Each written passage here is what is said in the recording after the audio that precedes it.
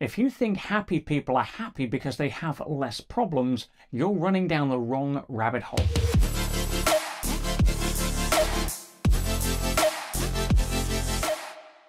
My name's Peter Sage. In 30 years of studying why people have effortless, happy lives and why other people struggle no matter what's going on, I've discovered that happiness has nothing to do with the problems in your life. It has everything to do with your relationship to what you perceive to be the problems in your life. Now, one of the first steps to emotional maturity when it comes to being happy is to understand that life is not a comfort-centric experience. So if you think that in order to be happy, I need to be comfortable, you're going to be running east looking for a sunset for a long time. People that are naturally more happier, again, they're not born lucky, they don't have it easier.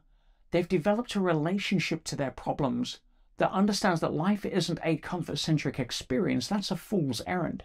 Instead, life is a growth-centric experience, and we all know growth comes through challenge.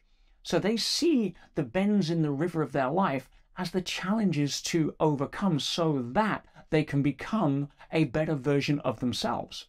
If you're looking at it from the emotionally immature perspective of thinking that everything in life is here to serve you and be comfortable, and if that doesn't fit your pictures, then you're going to be unhappy, then you're going to get feedback from the universe until you start to make your shift.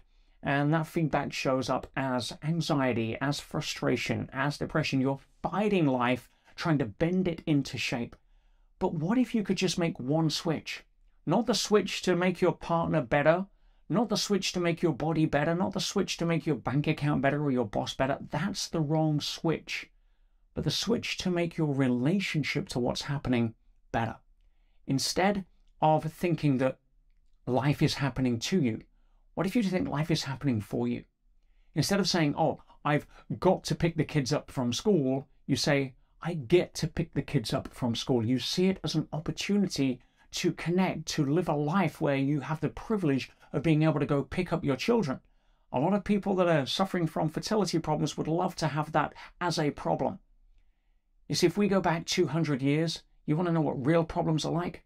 There was a lot of people that died during childbirth, a lot of your ancestors that aren't even here anymore because they give their gift of life away so that you could eventually have yours. And what do we get upset about now? Oh, Starbucks run out of their caramel macchiato. Or the fact that, I've got to sit next to somebody who's, complaining and moaning all day in the cubicle next door. Quality levels of problems. And if you're trying to perfect the utopia of your life around having no problems, you're going to attract the perfect people to remind you that that just isn't the case. So how do you make that switch? Well, to begin with, it's about asking better questions. Instead of, why is this happening to me? Ask yourself, why would the universe or life, pick a label, put these circumstances in front of me? In terms of, who would they want me to become in order to get better, to get over this? What is it that I can learn from this rather than focus on what I've lost as a result of this?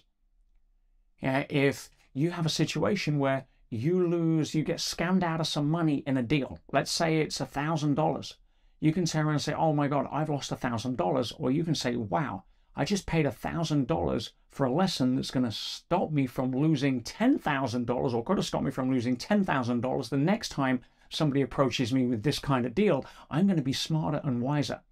You see your failures as your capital, not as some sort of legacy of failure. See, everything is how you look at something.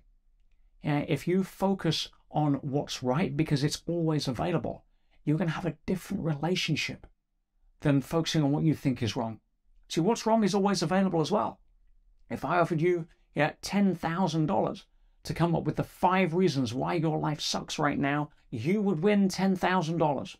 But I offered the same $10,000 to come up with 5 genuine reasons that you could find that you could be grateful right now. You'd win that $10,000. See, both games are available. The difference between people who are more consistently happy is they choose to play the latter game. They choose to play the game of noticing what's right with their life rather than focusing on what's wrong. It's easy to focus on what's wrong. The media will tell you everything that's wrong with life. Anti-social media will always point out, what's wrong with your life. There'll always be an army of stone throwers that are looking to rain on your parade. Right? That's just part of their own journey. But if you keep your eyes looking through the lenses of you being the star of your movie, Brad Pitt doesn't care about what the film extras think of him and his role. He just focuses on being the best him that he can be in that role. So when it comes to chasing happiness, you can wrestle with life. You can look at what you try to do to fix all of your problems. Or you can shift your perspective to turn around and say, you know something? It's never going to be a smooth ride. Athletes aren't born athletes. They're born in the gym. But the way they look at the workout, the way that they address the pain in their muscles, comes from positive anticipation as to who they're becoming as a result, not moaning the fact that it hurts. I'm not trying to say that if you're having a tough time right now, you shouldn't have some level of compassion for yourself.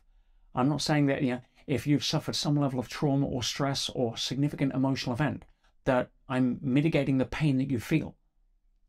What I am saying is who you become as a result of your relationship to that determines where your life goes from here. And if you want to play the game of, this is serving me at some level versus I'm a victim, and you fast forward 12 months, you have two different lives from this point right now. My question is, which life do you want? Both are available. It's got nothing to do with your intelligence. It's got nothing to do with your history, how bad your trauma was, who your parents were, where you were born, what your circumstances are. It has everything to do with the quality of the question you ask yourself and whether you're going to be empowered by what happens or victimized by it. That choice, my friends, is yours, and I hope you make the right one.